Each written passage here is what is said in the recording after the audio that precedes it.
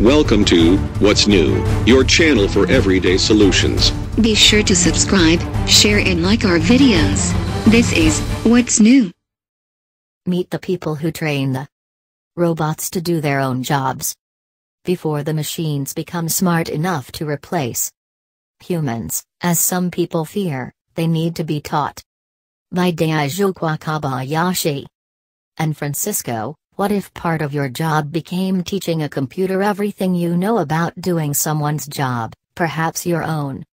Before the machines become smart enough to replace humans, as some people fear, the machines need teachers.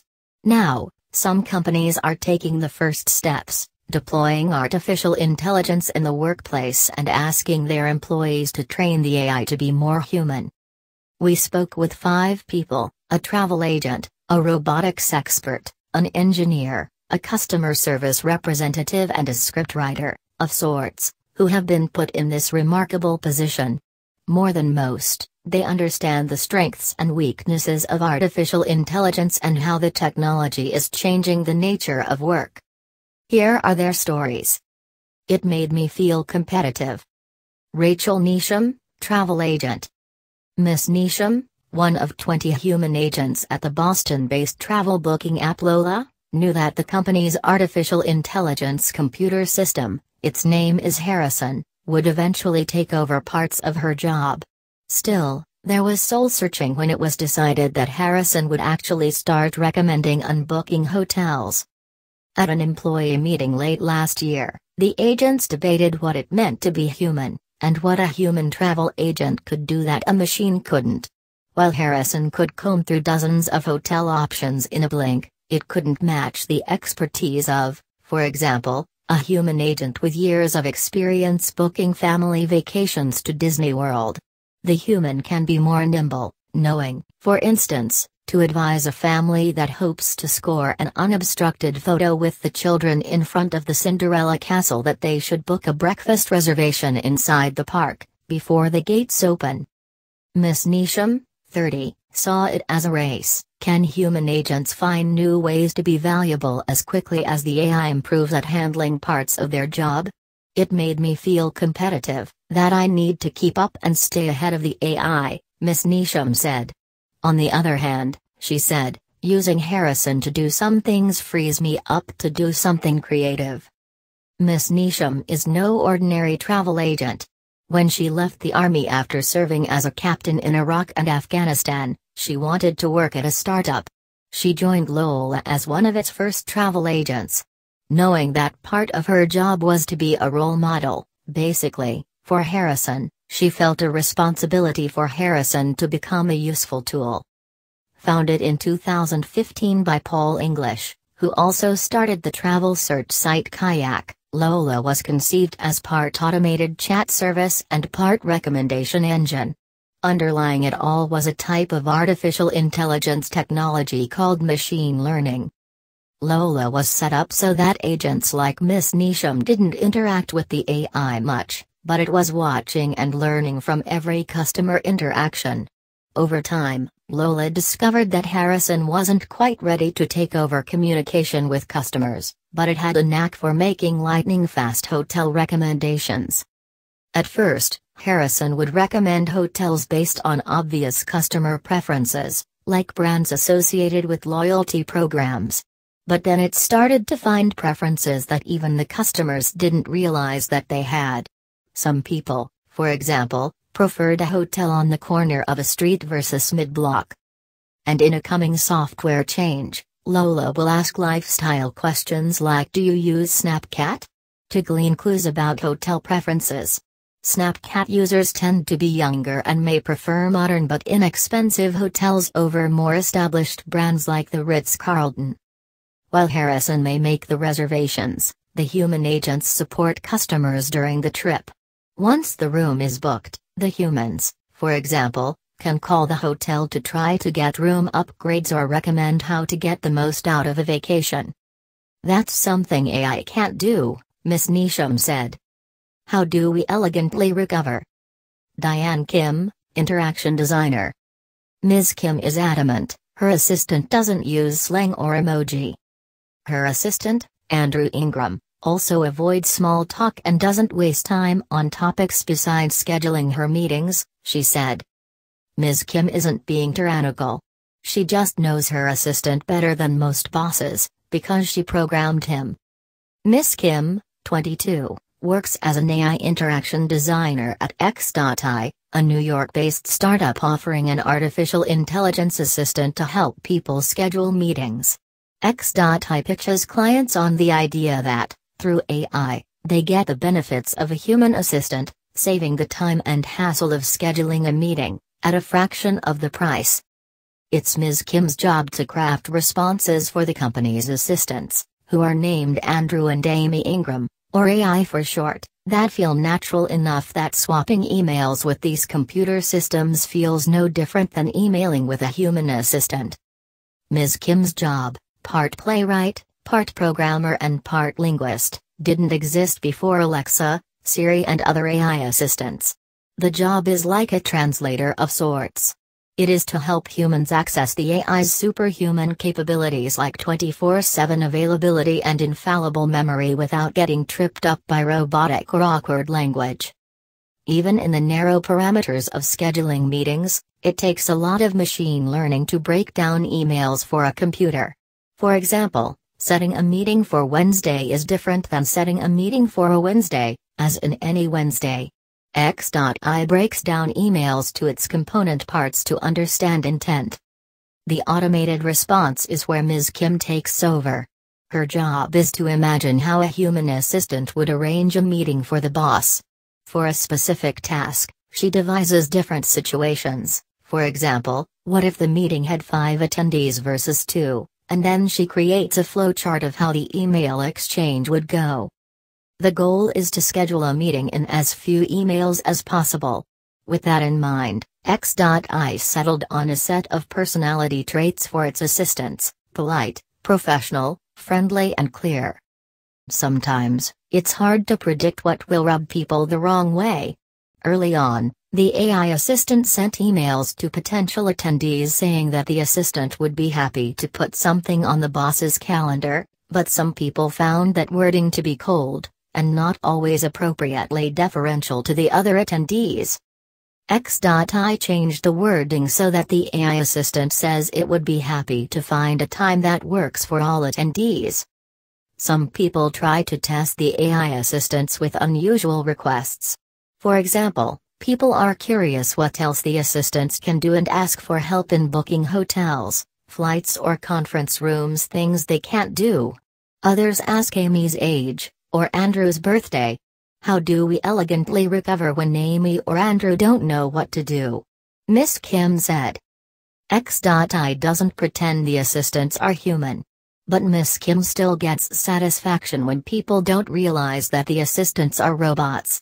People ask them out on dates. They receive thank you emails from happy customers even though, as robots, they don't need gratitude. They're shocked and surprised that they were talking to an AI, she said. A cesspool of legal language. Dan Rubens, Chief Executive. Mr. Rubens has a lot of grievances with lawyers.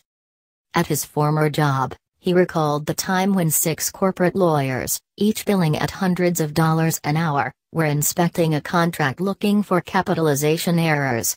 It's what prompted him to create Legal Robot, a startup that uses artificial intelligence to translate legalese into plain English. Having reviewed nearly 1 million legal documents, Legal Robot also flags anomalies, strange wording or clauses in contracts. Lawyers have had 400 years to innovate and change the profession, and they haven't done it, said Mr. Rubens, who is not a lawyer. It's time for some outside help. He said legal documents are well suited to machine learning because they are highly structured and repetitive. Legal Robot tapped a vast trove of contracts prepared by human lawyers in filings with the Securities and Exchange Commission, a cesspool of legal language, Mr. Rubens said, as well as past documents from law firms who wanted to help train Legal Robot's systems. After going through a large set of documents, the company's machine learning systems start to recognize patterns indicating the words that tend to go together and those that do not. However, Mr. Rubens becomes worried when the AI is too confident about its results. That's often a byproduct of training the computer on too narrow a set of contracts. For example, Legal Robot trained its AI on thousands of employment contracts from a state that allows non-compete clauses, which restrict employees from switching to a rival company. That meant when the AI saw contracts from states where non-competes aren't enforceable, it nevertheless piped up to say the clause was missing. In other words, the AI was missing important context. Mr. Rubens, 33, said the AI is good at identifying potentially vague word choices. He recently received a 2-page non-disclosure agreement. It was reviewed by human lawyers, from another company containing the word shall 30 times. The AI pointed out that shall can be vague and advised that will or may are more clear, depending on the context. Mr. Rubens doesn't think AI will put lawyers out of business, but it may change how they work and make money. The less time they need to spend reviewing contracts, the more time they can spend on, say, advisory work or litigation. I really don't think we're going to get rid of lawyers, he said. Unfortunately, we still need them. That was a wow moment for me. Sarah Seiwert, customer representative. It took 2 weeks for Ms. Seiwert to notice that her company's AI computer system was starting to pick up on her work patterns. Ms. Seiwert, 37, a customer representative at the online test prep company Magoosh, answers student emails. When a question comes in, she searches a database of pre-approved responses and finds the appropriate answer. There are thousands of different responses. Finding the right answer isn't as easy as it sounds. When Magoosh implemented an AI system in February to help its customer service team work more efficiently, Ms. Seiwert noticed that it was reading the questions and suggesting responses. If the suggestions were good, she would add a few niceties and send back a quick reply. But within 2 weeks, she noticed that even when she wasn't responding directly to an email, but following up to one that she had sent earlier, the software was suggesting the proper response. That was a wow moment for me, said Ms. Seiwert, who works from a home office in Mankato, Minnesota. It's been studying and learning my patterns. As more customer service moves from phone calls to text-based conversations through chat or email, companies are looking to machine learning to help the human agents work faster. Magoosh is using software created by Digital Genius, a London-based startup. When an email comes into Magoosh, the system reads the email, categorizes it and routes it to the appropriate employee. After a few months, some Digital Genius customers start to automate responses for some common questions.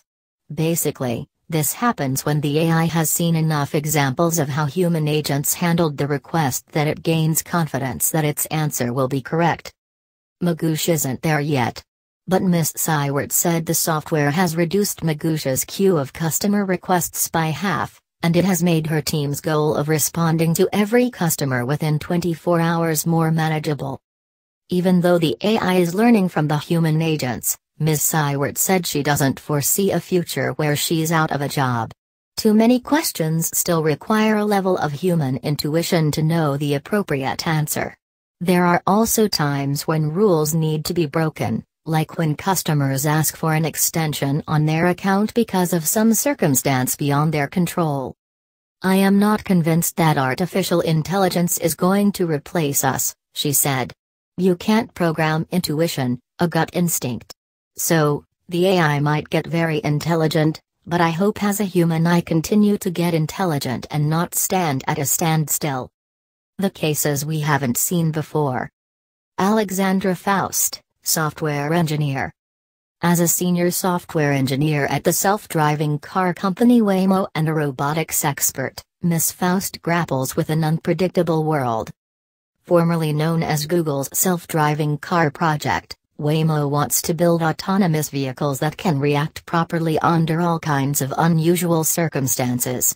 Not only when drivers run red lights, but also when a child crosses an intersection riding a hoverboard while walking a dog, which happened recently.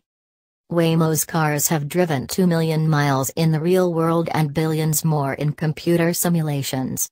But it's impossible to program for every event. There's always going to be some cases that we haven't seen before, Miss Faust said. Based on the situations it's seen, the AI helps the car react in situations it hasn't seen. Safety is a concern, said Miss Faust, 43, but so is comfort. Take the process of braking at a red light. When human drivers see a red light, they tend to slow down gradually before coming to a full stop. Waymo's driverless car was hitting the brake too abruptly in a way that human drivers would do if they weren't paying attention. However, a sudden stop is dangerous because other drivers may not be paying attention. And it is jarring for the passengers. Using real-world examples of how human drivers slow to a stop from different speeds, Miss Faust's team creates different models for the most natural way a car should brake depending on how fast it is going. One thing we've learned about human driving is that it's very, very complex, said Miss Faust, who joined Waymo 2 years ago when it was still part of Google's Research Lab, X. Welcome to What's New, your channel for everyday solutions. Be sure to subscribe, share and like our videos. This is What's New.